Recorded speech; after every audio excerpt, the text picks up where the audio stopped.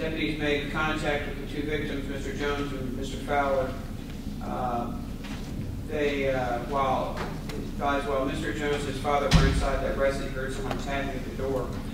Mr. Fowler advised that when he began opening the door, he saw two black males at the front of the door.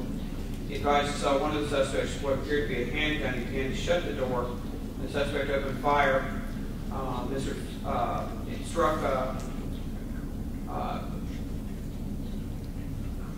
Mr. Fowler in the hand and Mr. Jones in the shoulder. They were able to give a description, and the investigation led to Mr. Redding. He matched the description. They were able to identify him. He underwent a psychological evaluation that's noted on the file. He is confident. He is on medication. But I would note that there is a diagnosis of paranoid schizophrenia and also, I believe, some residual brain damage from a blow to the head that John, I think, prosecuted. I did.